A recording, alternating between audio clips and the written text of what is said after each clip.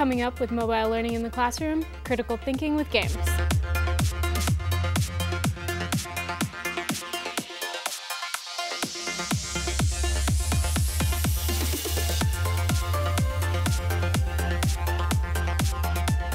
Hi, my name is Trainin. And I'm Zoe Falls.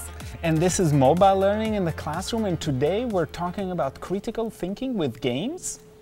So I have SimCity up on my iPad, and what I like about SimCity, especially for critical thinking, is you have to think through the steps you're going to make to play the game. It's not something where you can just be passive. You have to think about the choices you're making and how those choices will cascade and affect other choices you make later on. And so for the critical thinking aspect of it, there is an element of thinking about how one aspect will affect another. So problem solving through the end goal. So if the end goal is to develop a zoo for your city, what steps do you need to take to create your zoo? And for students, especially over the summer when they're playing, this is a great way for them to still be engaging in learning and working through different things, but still getting to play a fun game. Yeah, like and fun. One of the other things that I like about the games we're going to talk about today is they're not about fighting, they're not about winning necessarily, they're more about long-term engagement and problem solving. The second piece that I really think that is important to try and do when kids are playing this, because it really depends. Some kids really like puzzles and other kids get discouraged really, really early. Like, it's not working for me, I'm moving on, I don't want to do this anymore. Right. So there are two ways to deal with that are both important to developing this problem solving ability. One is if they can work with somebody else, so they've got friends and they're all playing the same games, they show each other how to do things, they discover things and tell the other one, and when they're really discouraged, sometimes they say, just you take it and you do this a little bit, and then they see the solution and learn from that. So that ability to share the task and to share what they've learned. And the second thing is to really stop if they don't have somebody, or if you're traveling and they don't necessarily have somebody around them that they can talk. Talking to adults really matters. Right. Explain to me why you made that choice. Tell me why you're doing this and not that. You'll get a real insight into how they're thinking and solving problems. And you also start seeing that even things that seem random and like, I wouldn't make that choice, they actually have a reason. Sometimes they are trying, especially in these kind of games, sometimes they want to see destruction. Sometimes they want to see things burning or blowing up or whatever it is. And then they're really doing problem solving for that goal. Well, and they think so differently about it. And one of the things, so I had a group of students in my class this past semester use the Sims game to talk through how they would create a virtual reality game for children with disabilities, physical disabilities, learning disabilities, and how through that sort of immersive experience they could help teachers, help speech language pathologists learn to work with these kids or encourage these kids to continue to be successful. And so for the students, like, their part of the critical thinking was less the game itself, but thinking about how to use the game, the affordances of the game. And so I think keeping that in mind when you see younger children working with the game is sometimes it's not really about the game at all. So engaging them in that dialogue about what is going on can be a really powerful learning moment for them. And for you, by the way. As adults, sometimes we're learning as much, if not more. So what do you do in SimCity? So in SimCity, you build a city, which sounds really basic, but you have to be able to manage the money, you have to keep your public happy, you have to have a high enough population to warrant additional buildings, and some of it is waiting around. So I know for some kids, it can be a little impatient with the game, because I know I get impatient with the games because you play it for 15 minutes and you have to wait until it's built, until you get money and all of that. Yeah, but the cool part of that is they get to track their progress, so they can set goals with their friends. As a parent, maybe you could set goals with your kids over the summer. Let's see how high you can get your population, and then it's less about winning the game, which I think, again, is a really cool way to keep them interested and keep that positive attitude going. But they go through, and this one is fairly basic. It's mine. It's mine. That's why it's so basic. I just started it recently, so you can kind of create a building and put another residential zone somewhere, and we'll get 52 more people living there once we stop building. And what you can see is that it's taking time, and also because you need some resources to fill it up, that will take time as well. And gonna make you a factory. Yes, we got to make a factory, but if you build factories and you build houses next to them, then people start complaining, why do I have a factory next to my house? And so the complexity grows as your city grows, and this is a really great way to learn because it does take a little bit of time. And when you're making, if you have a problem like we just had, you need to put a road in there because otherwise your factory can't supply your city. So lots of learning in there. So that's SimCity. I think I've played SimCity as a fairly young person, and that was a long time ago. And you've definitely... I play SimCity, yep. And it's really, really fun for adults. It's definitely fun for kids. And again, it's for me, it's like some other games where the goal is really not combat, and you don't have that immediate feedback that sometimes is not so good, because then kids are all about the immediate feedback. You've got to wait. There's a learning or just in waiting for things to happen. Yes. And having the patience to develop over time. So that's part of SimCity and working and playing with that. The next one I wanted to talk about is a game called Plague Inc. actually. And in Plague Inc. you are the plague. And you get to learn about diseases. And the whole idea is that you can start a new game. In this case, where bacteria, I didn't advance to the level, so I don't have other deadly things. And you can, you have different game difficulties, and let's play casual, because I'm not very good at this. I named my disease. This is my disease.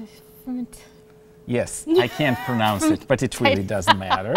And you can see that this allows you to, you have the ability to play with the genetic code and to change the nature of the disease, in this case the bacteria. So you can say, is it an environment gene?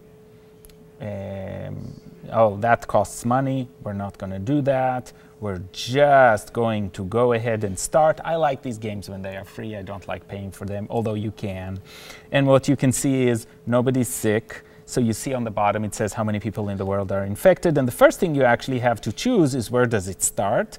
So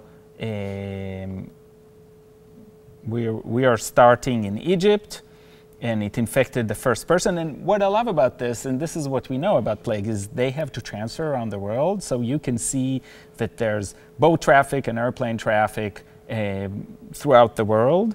And as that advances in dates, there's the ability to infect other places. So as you go along, you can see nobody's really infected. You can see everything in Egypt is business as usual. You can look at the different aspects. There's no medical research about this disease because it hasn't really hurt anybody. And on the side, you have this DNA structure, and that DNA thing helps you develop your disease as you go along. And if you really want, and this is something I like, you can speed things up, really speed these up, because that, especially at the beginning, you need to speed things up because nothing is happening. You've got 8 people, right? And it's a good way to keep, again, the kids from getting bored with the game. Yeah. And you can see that you get notices, and as things pop, now we've got 30 people sick, and now we can go to my disease, and you can look at the disease. Where is it in Egypt? When did it start? How many people are infected on a daily basis? 8 people, that's not enough. If we want to really have an impact. And you can see that you can play with the symptoms, with the transmission, and with the abilities of the disease. That's especially about drug resistance. So it's a kind of a funny way to learn because you're learning backwards. You're learning from the bad side. And you're learning to you're modifying the disease, because there's a board game that looks very similar, but instead of creating the disease, you're fighting it. You're fighting the disease. So you so I think this would be a nice way to pair a digital game with like a family night board game where you learn on the digital device like how the disease spreads, how you can manipulate the DNA, what goes into that, and then with the board game, you can then work the other side of it and fix the disease. Yeah. And your goal is really to spread worldwide and to kill as many people as possible, which sounds horrible, but through that reverse, you're also learning about what kills people. So diseases can be highly infectious, but not very deadly, which is the first disease I created was like that. It was highly infected. I infected the whole world, but almost nobody died because it wasn't killing people. So, and then the cure was developed, and then I lost the game, but, or won, depending on how you look at it, if you're human. But that's basically how it is. So you can see the date is on top and you're moving along and you develop your disease, and as it goes on, the map gets redder and redder, and that's the goal in this game. And again, if you're really thinking about how is this critical thinking, it's really about talk about it. What is your strategy? Why did you choose that strategy? Did it work? Did it not work? The game has clues that come up once in a while, but it's a great way to develop those skills. Okay, so if I do want to be successful next time, I know I have to develop a disease that's more deadly, because if you give people enough time, they'll develop a cure. Well, I think that's one of the key elements with both the games we've looked at so far, is that they sort of demand that the child interact with another person, an adult, a friend, combination of both, siblings. And I think in a lot of ways that makes the games more about the community. They're not sitting there just in isolation playing this game. They're gaining valuable social skills. They're gaining that critical thinking through conversing with others and figuring out what strategies their friends are using. And this is really an important skill that is not often emphasized. The two things that you want to build from here, one is to have these critical skills, you got to talk about it or write about it or interact with somebody else about it. You don't develop those critical skills just by playing. Some people do, but a lot of kids don't, because they're just kind of clicking on things and see what happens. You start developing those critical skills when you have to communicate with somebody else.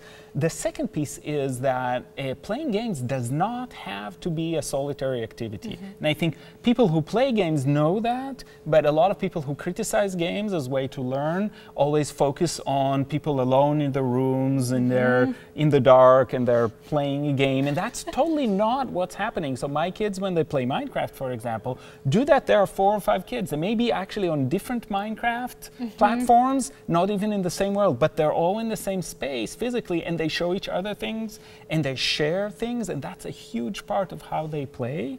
So there's tremendous social aspect to gaming that is sometimes neglected as we talk about it. The last one I just want to take a peek at, because I haven't had enough time to look at it in full details, but this is the Oregon Trail, and this is an adaptation of the original Oregon Trail, but it's got better graphics and richer everything.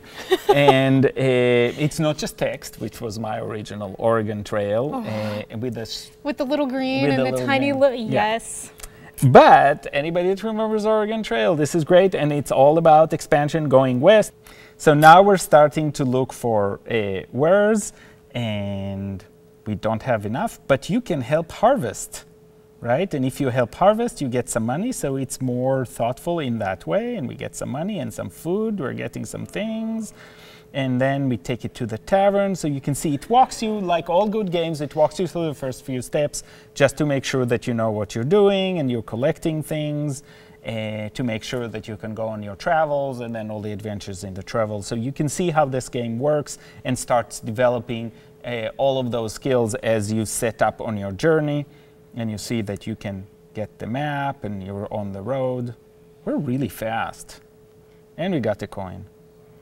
This is fantastic, and it goes to the next level. So you go through the levels, you figure out how to travel and where to camp and all of that, and that's a really fun game. Again, where do you get the critical thinking? You get the critical thinking from the discussion, from working with others, from describing what you're doing and why you're doing it. So it's fun, it's great, but it also involves quite a bit of thinking. So this is Oregon Trail. So today on Mobile Learning in the Classroom, we talked about critical thinking with games, and there are lots of other games you can do this with. And we'll see you next time on Mobile Learning in the Classroom.